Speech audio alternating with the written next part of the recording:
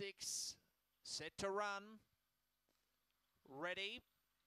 Racing, Dreams of Free left well off the inside, so too did She Sweet. The favourites go together, and now Mr. Springtime's railing up underneath of them and taking closer order.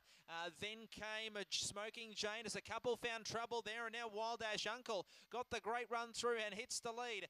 Back in behind them, Rabra Jimmy, then came Living the Lie. Shuffled right back there, She Sweet, who came down, and back towards last as well, Smoking Jane, but around the corner it's Wild Ash Uncle in front, and Wild Ash Uncle scores by 3 lengths. Second, Rabroa Jimmy, a big gap away to Living the Lie. Then came Born Ruby, Dreams Are Free, who was towards the end of the field with Smoking Jay, Mr. Springtime, and She Sweet chases them safely into the pen. Time around 30 and 6. So a bit of a messy race there.